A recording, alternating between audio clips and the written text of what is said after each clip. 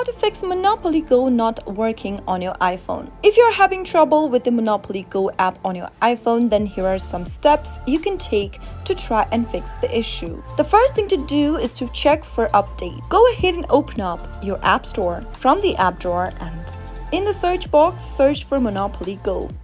Once you find the application, you should be able to see an update button right beneath the app, but if you see an open button, it means that your application is already up to date. If you see the update button, tap on update to get the latest version of MonopolyGO for your iPhone. Once you have the latest version of MonopolyGO, tap on the open button to launch open the app and see if that fixes your issue. But if the problem still persists, the next thing to do is to restart your iPhone. Simply go ahead and close off your MonopolyGO application by dragging from the bottom of the app and then pushing off the app card at the top.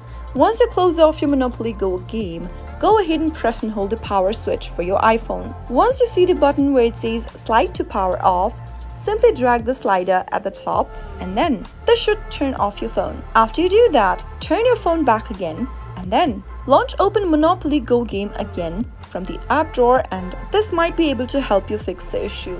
If the app still continues to have issues, then you can check for device compatibility. Ensure that your iPhone meets the app's system requirements. If your device is not compatible, the app might not work as expected. Another thing you can do is to clear out cache from your MonopolyGO game. Launch Open Settings application from your iPhone and then from the Settings menu, scroll down and tap on General. Tap on iPhone storage on the next page. Once the app list loads, go ahead and search for MonopolyGO.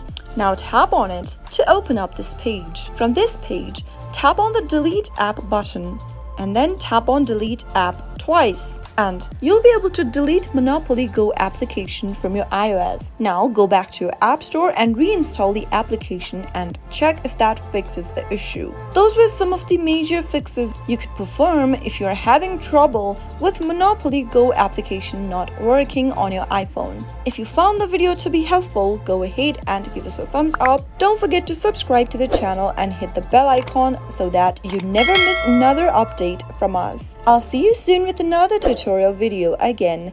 Goodbye till then.